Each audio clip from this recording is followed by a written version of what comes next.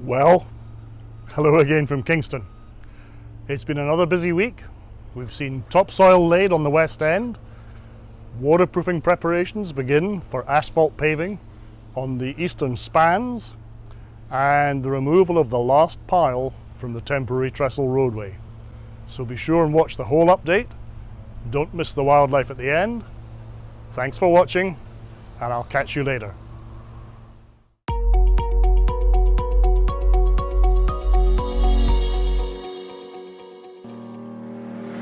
Monday this week proved to be a day of changeable weather, but notably wet. It saw all the trailers previously stationed on the steel span moved to Gore Road. This is likely to be their final move,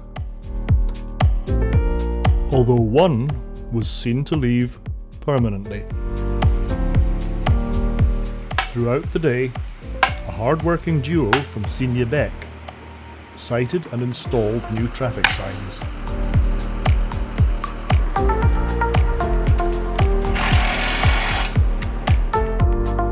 Down beside the final trestle span, an excavator from Barr Construction was removing gravel, which was taken to the east laydown area. Later in the day, staff from Barr would remove the fence that had separated the west approach from the Skyline Apartments.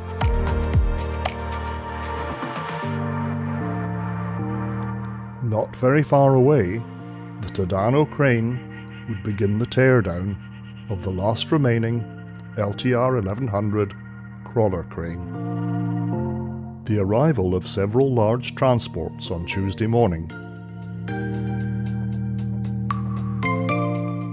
signalled that the crane would depart that day.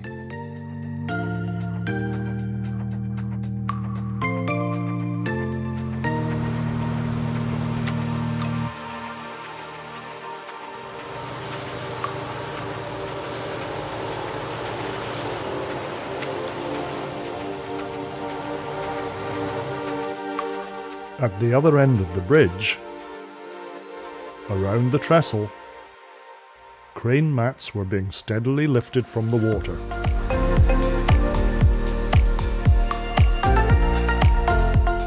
A little bit of rain was no real challenge when it came to removing the final girders.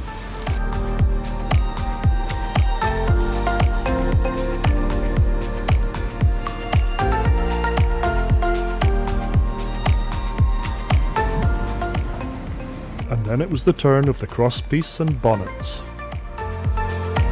At the back of the east holding area, below the library, Barr were evening out the slope to create a pathway. Out on the gravel causeway, despite persistent rain, a capable crew using bucket lifts and a rental crane removed the catwalk from Pier 15. Black and McDonald installed new lamp posts on the eastern half of the bridge, and Sharp Landscaping began the introduction of topsoil to the west end, work that would be continued throughout the next day.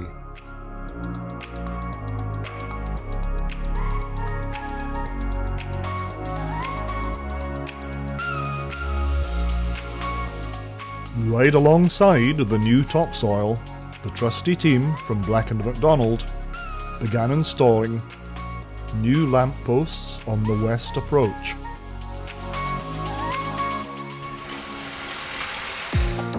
Back on the east side, in the area formerly known as the Trestle Roadway, there were serious discussions about removing the final piles. It was soon time to run up the compressor for the vibrating hammer, surely locate and lock it in place, and then game on. The power of that massive hammer can be clearly seen in the surrounding water.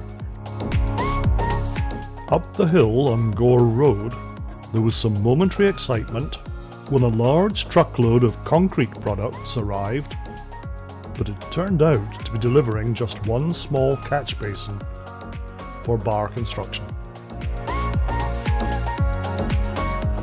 The basin doubtless belongs in the new holding pond, where things are really beginning to shape up.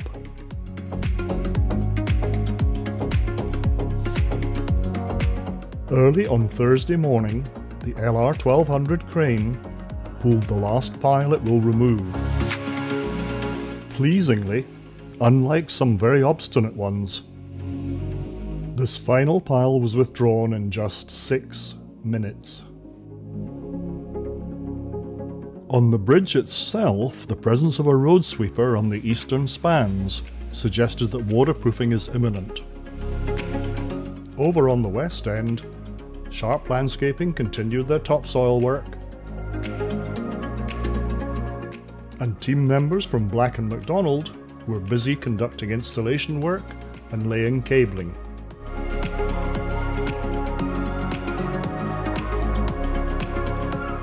Friday, the last day of September, had a foggy start but a sunny finish. The presence of the crew from Hanco, who conduct sandblasting to clean the concrete surfaces before waterproofing, confirmed that waterproofing will take place soon.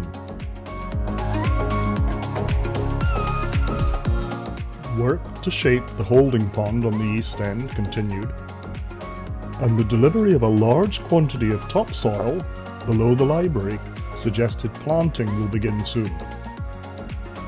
Friday saw work begin on removing the temporary safety structures that have been around Piers 18 and 19, inevitably leaving marks and blemishes, all of which have to be made good.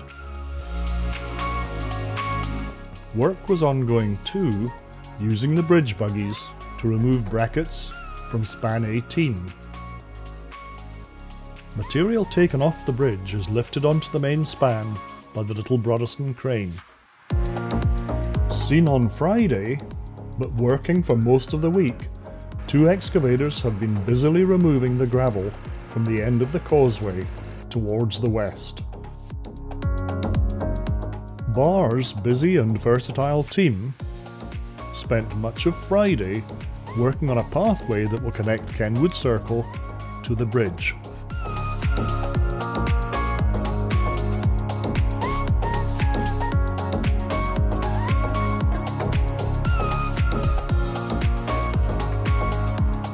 As we head to wildlife, if you're wondering how dry it was by the end of last week, here's Sharp cleaning up the tarmac on the west end.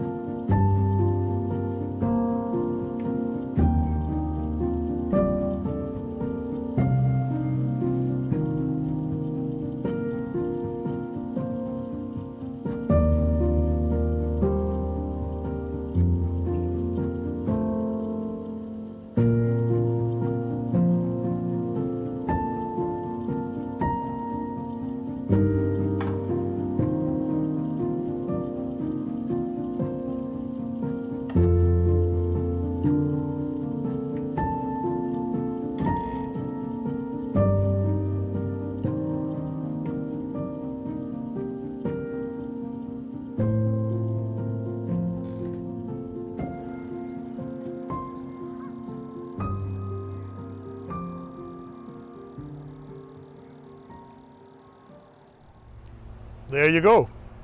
I hope you'll agree that was a pretty busy and successful week. Bit of a wet start, but sunshine for the last 2 days. Subscribe to keep up with all the updates and make sure you miss nothing. And otherwise, stay safe, be well, bye for now.